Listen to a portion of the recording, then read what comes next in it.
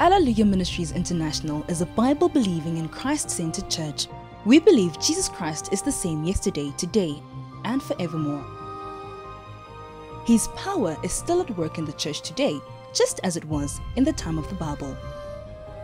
We are AMI.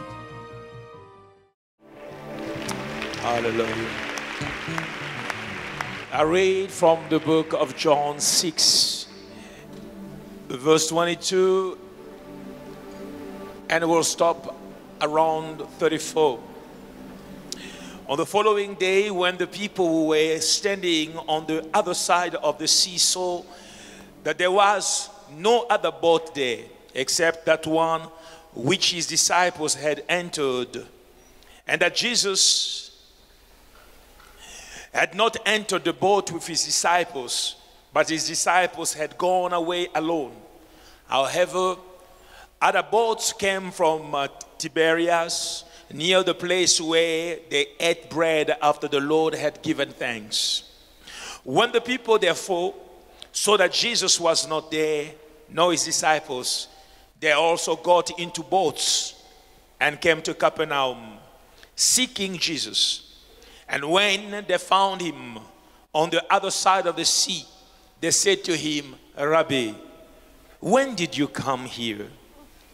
Jesus answered them and said, most assuredly, I say to you, you seek me not because you saw the signs, but because you ate of the loaves and were filled.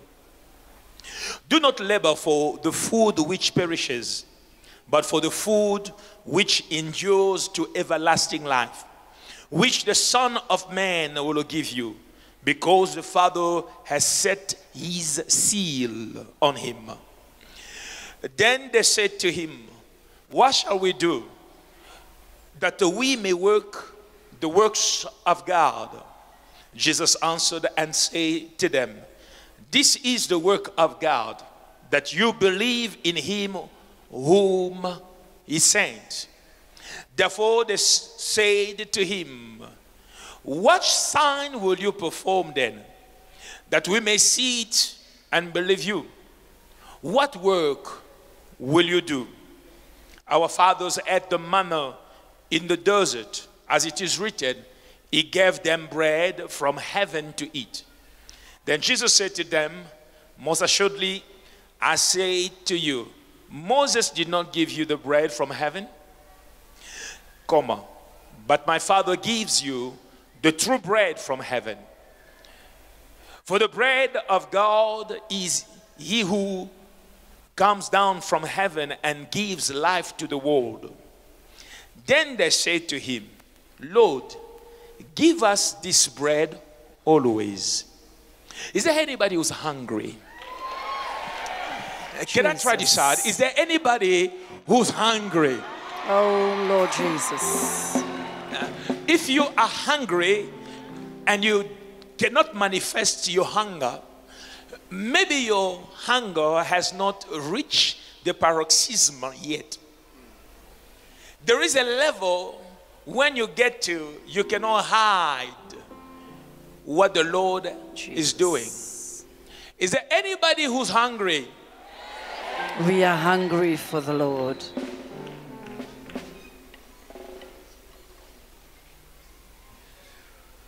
Mare katore ashia. Jesus. They said to him, Lord, give us always this bread. Now I want you to be seated, and I want to break down this so it may lay a platform on which we shall build the word. Jesus had a conversation with people around him. The Bible begins by speaking of him operating in outstanding miracles. It took a young boy lunch, multiplied it, and fed thousands of men and women. People literally got the breakthrough. They tasted the breakthrough. They smelled it and they tasted it. Bread and fish was given to everybody. They all ate and were satisfied.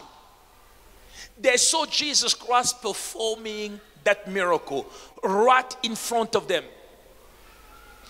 Anyone who is acquainted with the ministry of God and the ministry of Jesus Christ will be acquainted with the operations of miracles, because everywhere in the scriptures, God was involved, miracles manifested.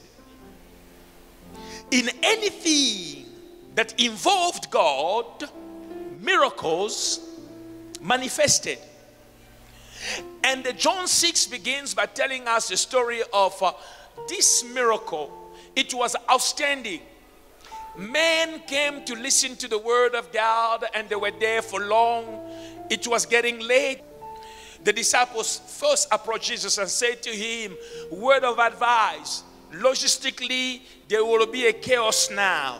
Please release these people to go to the nearby villages to find something to eat.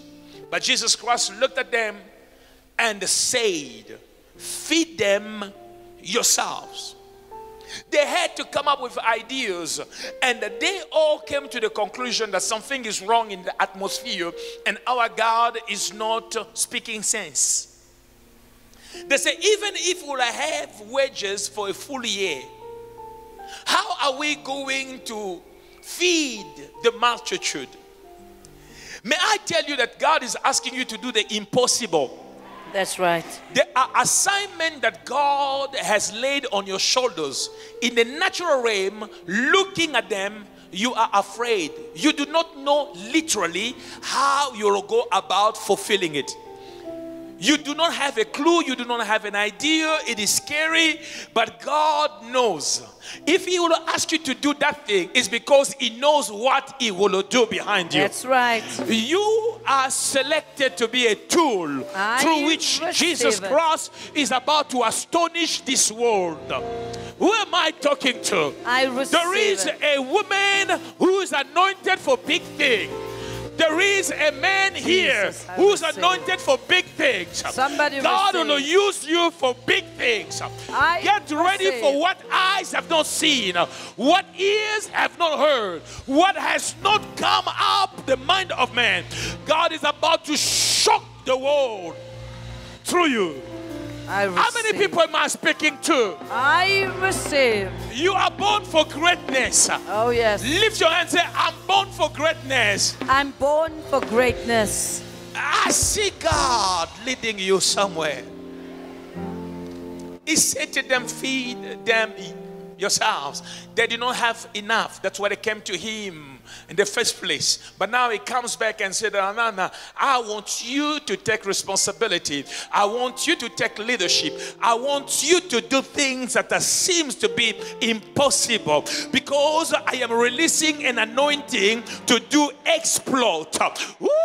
You are about to be the first to get there. You are about to be the first to do it. They say it cannot be done. They lied. You are about to do things that men have never thought will ever happen. Jesus. You see, sometimes when you really know that God is with you, stop going mollo. Little projects, little savings. Be ambitious in what you want to do for God. Jesus. Caleb was old in Israel, but when he spoke to Joshua, he said, give me this mountain. That's right. Instead of speaking, oh God, give me a little room that I may have roof above my head, say, Lord, I want to be a developer of a new city. I receive it. I don't know how many people I'm speaking to. Men like you and I looked at the desert and turned a desert into paradise. You can do more. Look at two people, say, you are called to do more. You are called, to do more. You are called to do more. I receive it. Now, my precious, in the Lord, please have a seat as I proceed with the delivery of the word of God. Jesus said to them, please feed them yourselves. How can we do so? We do not have means. For even if we will have a wage of a man's full year, it will not be enough to support the vision that you're giving us. Jesus Christ knew what he will do. So he asked them to make the crowd sit down. Because you see, miracles do not happen when you are all over the place. You must be connected. You must know that Jehovah, he is Jehovah. He has never retired. He has not expired. You cannot believe him and believe the ancestors at the same time. Miracles happen when you sit down. You allow your faith to sit down. Sit down in the grace of God. Sit down in the power of God. Sit down in the belief that it is not over. I am counting 1 till 7. Something will happen to somebody who's believing. 1, 2, 3, 4, 5, 6, 7. Receive. 1, 2, 3, 4, 5, 6. I receive. 1, 2, 3, 4, 5, 6, 7. In the name of Jesus. Glory to Jesus. Oh, somebody catch it in the Holy Ghost and pull it down. Pull it down. Pull it down. An anointing to do awesome things. An anointing for greatness. In the name of Jesus. In Jesus' name. Amen. While you try to go and have your seat, continue with the word of God. He told them to feed them themselves. Jesus said, feed them. He knew what he would do. Made them sit on the ground. They sat where they were. He took what little they presented, because in the search to find provision, all they had come across was very neglectable. What they had was so little that they did not know how to go about fulfilling God's mission. I remember God calling Gideon, and he said, I'm too young. He called Jeremiah. Jeremiah said, I'm too young. He called Moses. Moses said, I can't speak. It seems like when God gives you a mission, it's always bigger than you. And oftentimes you realize that it does not always stimulate your acceptance of the mission by giving you equivalent in provision. It gives it to you with no provision. When you look around, what you come across is so little that is literally insignificant to the fulfillment of vision. You have to fulfill something, but nobody is supporting you. But Jesus said that go with me. One man with God is majority. That's you say, but I need to have a majority in the boardroom. I need more people to support me. He said, no, you don't need anybody. You just need me. If you keep on walking, the doors will open. Thank you, Jesus. If you keep on moving forward, I will do something beyond the understanding of man. So don't be afraid when the mission seems to be greater than the provision. He who made the promise is not a man. He will not lie. He is Jehovah. He is God. Amen. He is well able. What is impossible with man is possible with him. I'm speaking to somebody right now. You know the battles that you have inside. Sometimes you do not know if you are still all right up there, because everything seems to be collapsing. But God say, I am Yahweh. I am the Lord of hosts. I am going before you. I will make every crooked way straight for you. Be seated. And it is said that I said he took the little that they came across and he gave thanks to God. Do you know that whatever you take to God is multiplied for your mission?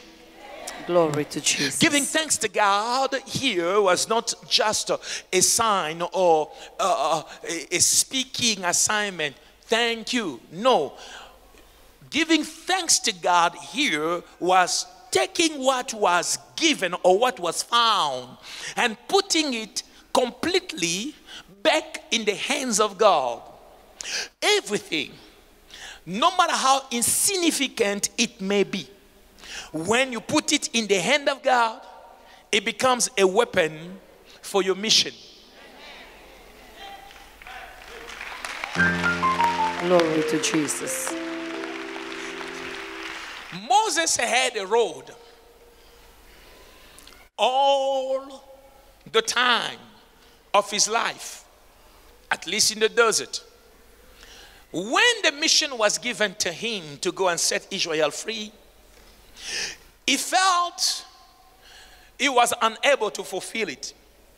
Therefore God asked, what do you have? He said, all I have is a road. He said, throw it down. Meaning, give it to me. For the mission I have given you, for the assignment of your life, there is something in you, something with you, something in you, and something with you that I will use to bring to completion the assignment I set in your life. All you need to do is, in wisdom, take what I have given you, no matter how small or insignificant it may be to you, and put it in my hand. Whatever falls in my hand, says the Lord, shall multiply and shall help you to get to purpose. I receive. It was a young boy's lunch. He presented it to God, given thanks, and he took it, gave it to the disciples, and said, now multiply, or give to the people. They began to share it and give to every man who that day decided to leave home to follow Jesus, ate something. Are you hungry? Is there anybody who wants to eat something? Oh, yes. I pray for miracles to flow in your life. In the name of Jesus.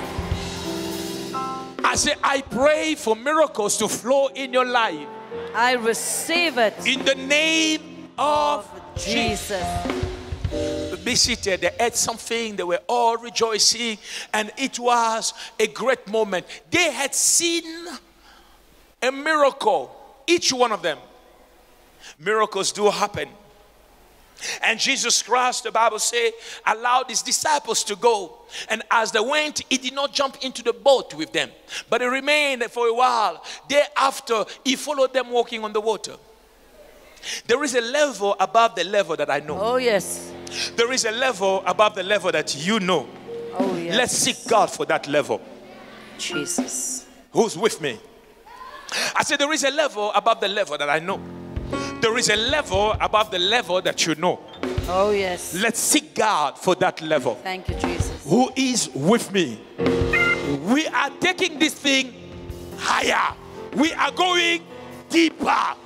May I announce, we will be the shocking point that there is indeed a God, the God who made heaven and earth, in the assemblies of the believers.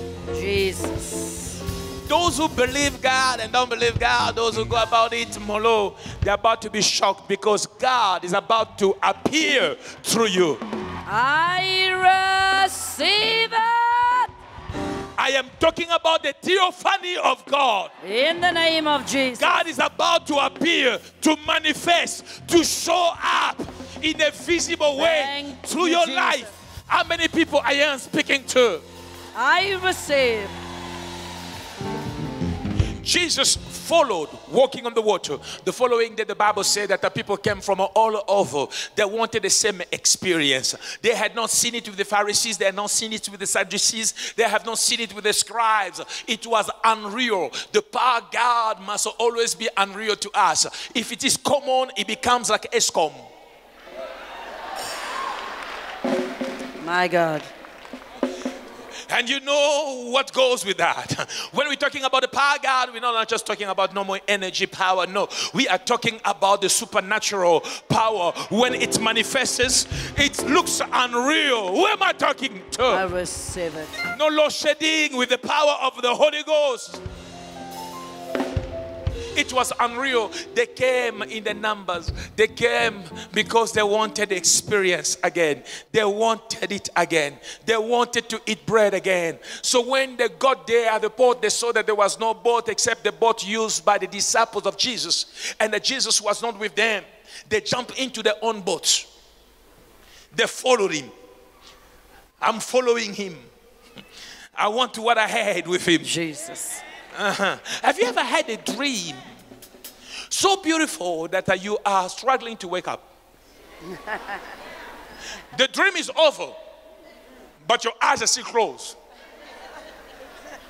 Just in case. On the other side, there are dreams that are, once you have it, you don't want to go to bed again. Those dreams stimulate you to an automatic overnight. Once you have those dreams, it's an overnight that begins. You don't want to sleep. You're afraid to sleep. Those are nightmares. But I'm talking about a good dream. You like him, and he's far away from you. Everything in you is claiming him, but there is no bridge. But at night, he came to visit. You don't want the dream to finish. They came the following day looking for him. He was not around.